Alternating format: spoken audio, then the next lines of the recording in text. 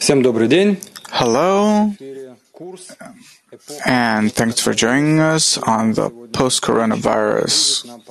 post-coronavirus course. Today we're going to talk about the crisis as something that can help us. Today with us is Dr. Michael Leitman, and today we're going to talk about the different crises that humanity has experienced, and of course, with today's pandemic that only began. Many think that it ended already, but it's very clear that this is only the beginning. And we'd like to begin our talk with several questions that came on our previous show. Very interesting questions. We talked about the total influence of society over a person, and so the question is, do you think that it is correct to use different manipulations over a person's consciousness, including hypnosis, in order to change social values? I don't think that it's going to help at all, because society doesn't change as a result. It could be hypnotized, so to speak, but it can't change itself. It's possible to change society only under the influence of the external force of nature, where we truly aspire for this, that we're targeted toward it, understanding our current and future states. What is this force? This force is the force of nature. We can't find these kinds of forces inside ourselves that we can fight with one force against the other. But in nature, there is the force of good, the force of love that sustains all of nature and develops it. Everything developed from the still, then the vegetative, the animate, and then man. And so this force that all the time develops nature and matter according to its four phases, this enlivening force, it exists in nature, not in us, and therefore we have to awaken it upon ourselves and to constantly try to adjust ourselves. In what way can we use it in the best possible way? Yeah, we talked about this, that the ego in and of itself, egoistic matter can't simply exist in and of itself. There has to be some kind of altruistic part in it. We see it in the nature, evolution, good, bad, plus, minus. We talked about this. So you're saying that there is a method that allows every person to awaken the influence of this force upon himself from nature, and accordingly his worldview will change. Yes? Another question. What is the evil eye? An evil eye, how does it work?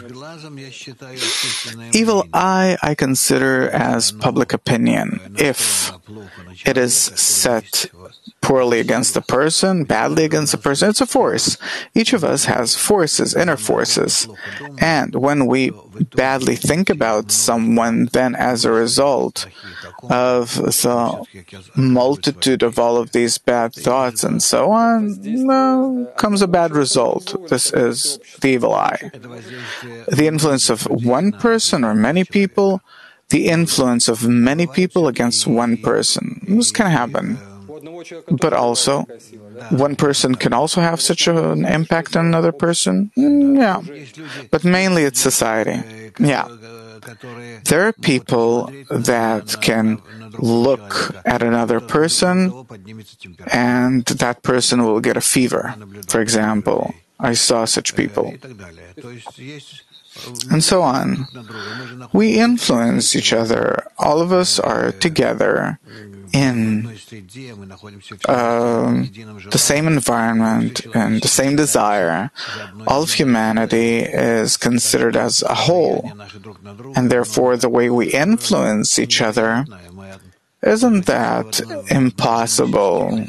We're all in one system, and therefore this already means that we can somehow influence each other. Meaning it's not something supernatural. No.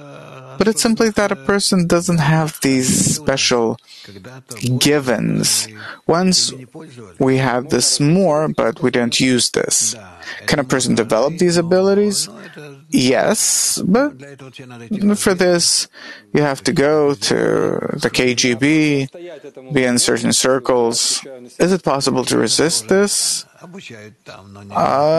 This is also taught there, but not in school. And last question. It said that people use only 5% of the potential of their brain. Could we assume that it is enough in order to serve our animate individual needs? And if we're working on society as a whole, toward society, then we use the rest. To work towards society is when you rise above your ego, take upon yourself those goals that are good for society as a whole, and then it will be integral and global, and it will rise above its ego and will work only in an altruistic key, then yes. Then you will use much more than 5% of your potential. So if I have to solve some little problem of my own by myself, then this potential is enough. But if, like now, for example, we have to solve the problem of this pandemic, and there is a group of scientists that are trying to find a vaccine for this, none of them have this potential, but all of them together, they can connect to some kind of global wisdom or something. I don't think that it's possible, because they're all egoists, each of them working inside himself.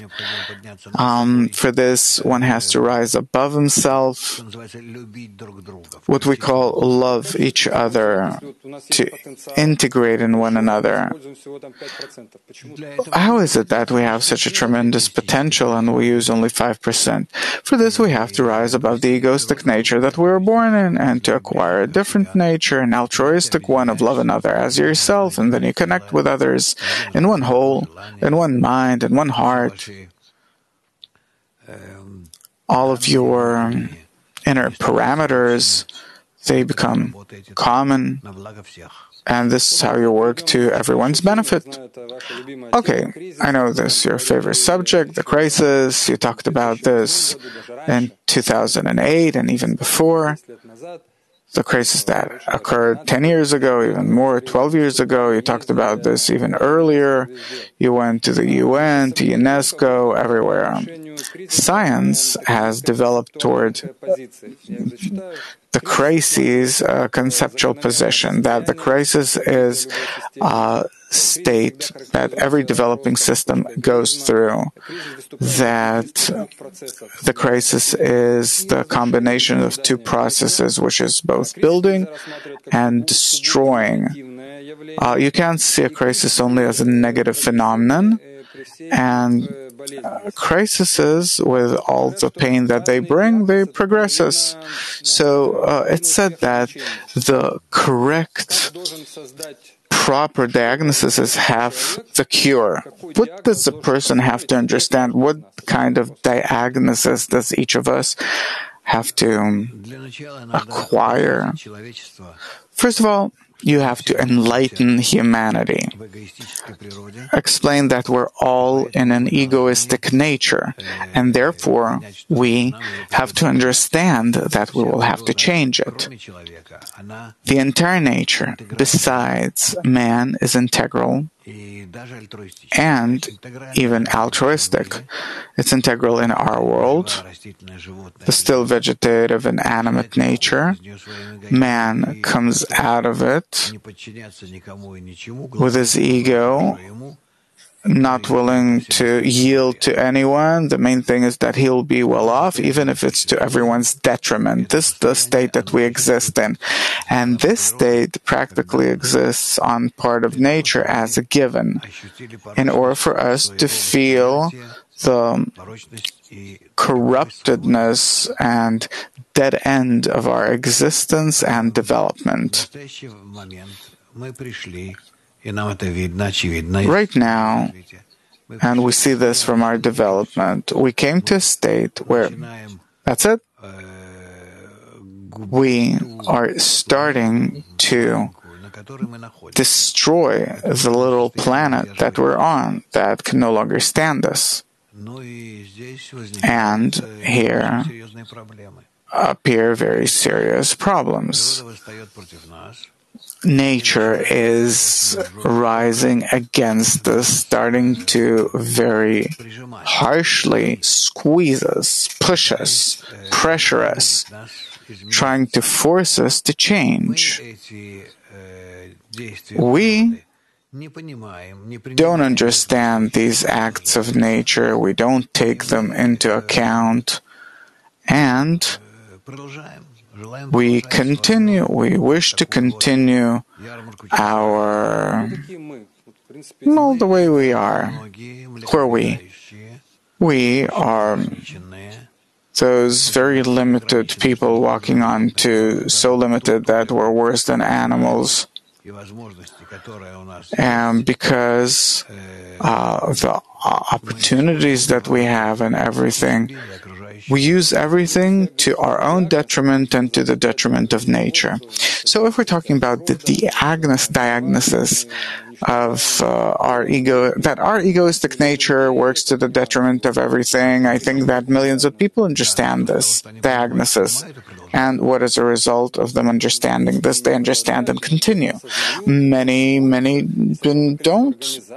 They understand this. There are many different organizations. Of course, you can't just say the philosophers think so, but it's millions of people. These organizations, they are the most egoistic. They fight until they're bought, and gradually they quench, they close their mouth, and understand that they have to get along with the rich, and so on. And as you see, everything continues. I myself agree that there are those that oppose this, okay, and then someone shuts them up. No one publishes them anywhere, and so on, and that's how they gradually fade away. I agree that I know there are hundreds and thousands of people that I know, and I did not hear from them any such thoughts like our ego is to blame for everything and we're destroying nature. They did not come to this kind of diagnosis because it means that then they have to change. The rich, not the rich, not the powerful, but they have to change.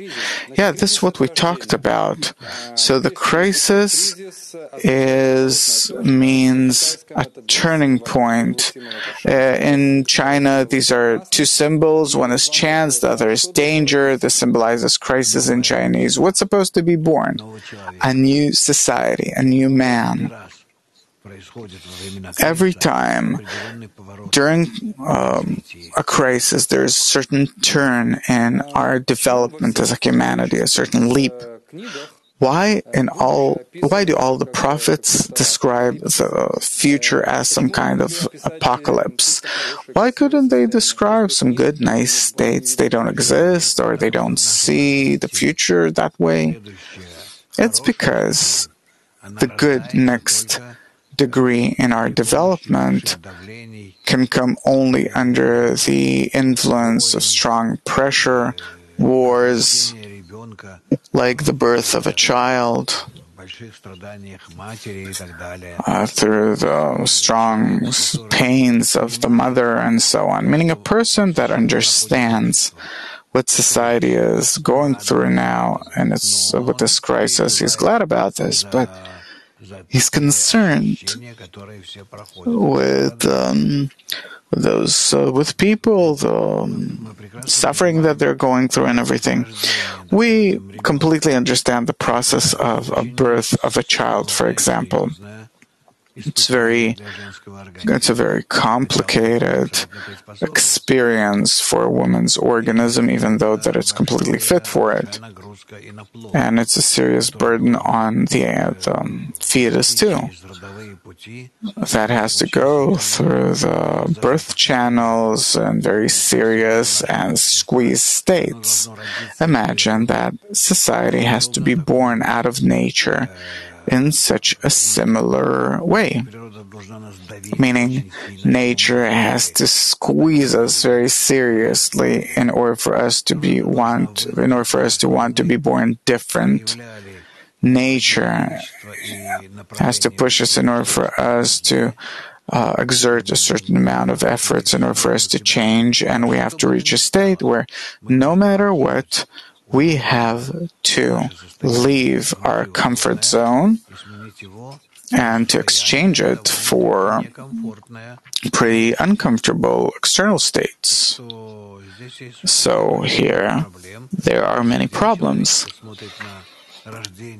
And humanity is even looking at the birth of a child, with all of our conditions and everything, as something unique. Not something that's self-obvious. Okay, I understand the pressuppose that it's not easy, the process of birth, but why did they write? They wrote about the final state, from what I understand, and they always described it as a kind of apocalypse. Yeah, it looks like an apocalypse, because those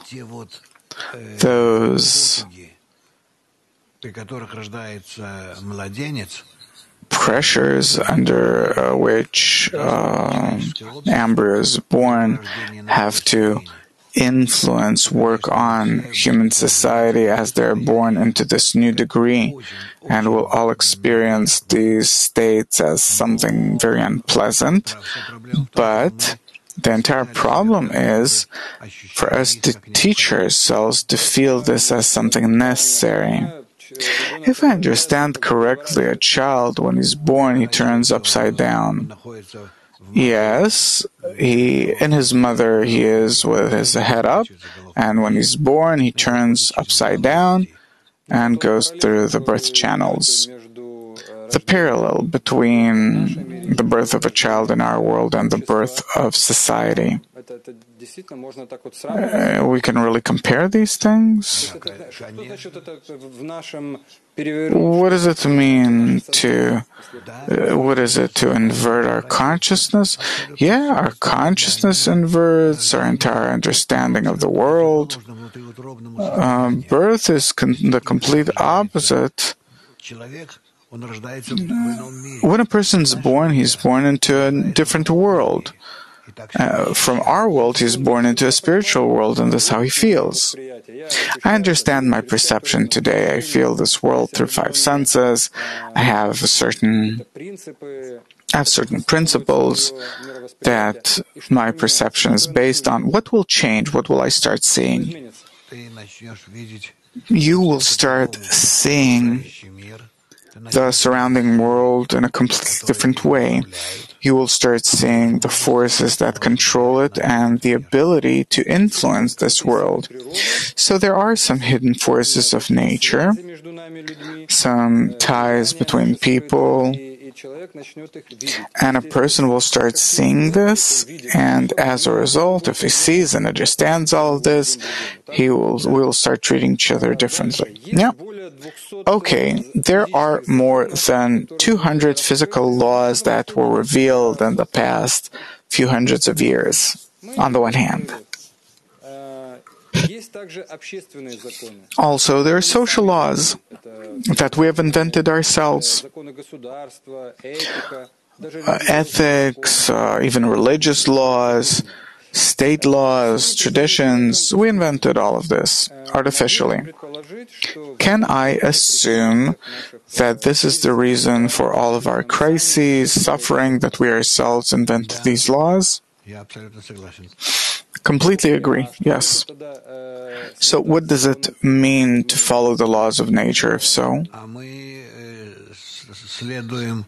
We do not follow the laws of nature, but we follow our own ego. And our ego isn't directly related to nature. Our ego sets us against nature, doing everything in order for us to destroy nature.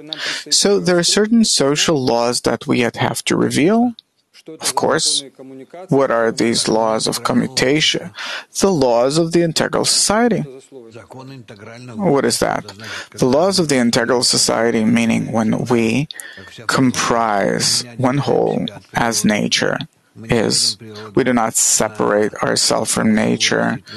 We do not divide nature into the still vegetative, animate, and human species, but we consider all of it one integral global system that exists and develops inside a person in complete interconnection between all of its parts. And the main thing is that the main law of nature is love. Meaning to accept everyone and everything and a good and nice attitude towards everyone and everything. Meaning that what determines my future what determines is I look at how beneficial is something for everyone.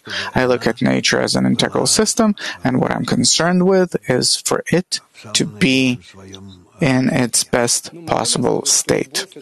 Can I say that love, it's a feeling, of course. It's a kind of a result of the correct relations between people, meaning the measure to which I give to society or to people or whoever, and how much I receive from it, this kind of interaction between two people. As a result, there's this I'd characterize it differently, where every person feels everyone else and tries to do everything in order to fulfill their desires. So you're saying that this is the main law of human society, and we have to reveal it, just like we have revealed all other laws. Not only that we have to reveal this, we have to realize it all the time. This law has to be our life credo. And then all the rest of the laws of ethics, government laws, they'll exist, but they'll take on different forms. Obviously, they all stem from this law of constant coming closer of all parts of creation, rising above the ego, and this way coming to a whole, complete, and eternal state. I have a few examples about how the incorrect usage of the relations between us draws or awakens the crisis. It's like when there are tremendous amounts of food being thrown away in order to maintain their price. Or if we're talking about health, then the entire drug industry, if they can make some kind of drug that can benefit people, but it's not worthwhile, or if people will use some kind of drug, then it's good for them, meaning everything is directed by self-interests. And ecology, that's obvious already, that the chemical industry every year makes thousands of tons of products that pollute the atmosphere and ecology and everything.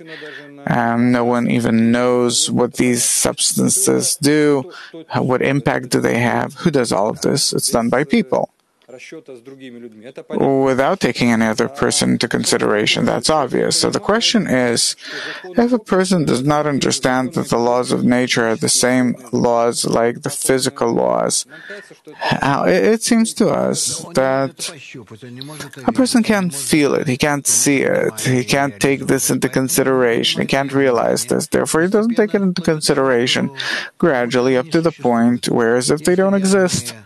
If I do not feel the limitations of a certain force, then for me it does not exist. The ideology of the consumer society, how does it contradict with nature? The thing is that nature is integral. It doesn't do anything just so. For it, the beginning and middle, doesn't matter what state, these states are objectively necessary and exist only in order to bring nature to a better state. In order for man to do this, some kind of action of the kind, he has to understand the beginning and the end. He has to feel his complete interconnection with nature to understand where he is. We don't have that. And therefore, we orient ourselves only on our ego. But the truth is that we have to integrate in nature, with nature, to feel the greatness of its goal and to try and go with it as much as we can. I have a few minutes left, and if we could do a blitz, meaning short questions and answers. On one of our shows, you said that a person stops following the laws of nature on the level of thoughts and desires. Should a person change himself on this level too? We don't need anything else. Thoughts and feelings, that's what we have. After we start seeing that we are acting incorrectly, then it happens in our thoughts and desires. After that, we change. So we don't have to do anything. Don't do anything at all. The future is not physical. You said that the virus is afraid of our connection, and we see to the contrary, that in order to be healthy, we have to keep our distance. That's because we're egoists. It's in order not to negatively affect each other and to give the virus, and not to make room for the virus. Therefore, we have to distance ourselves.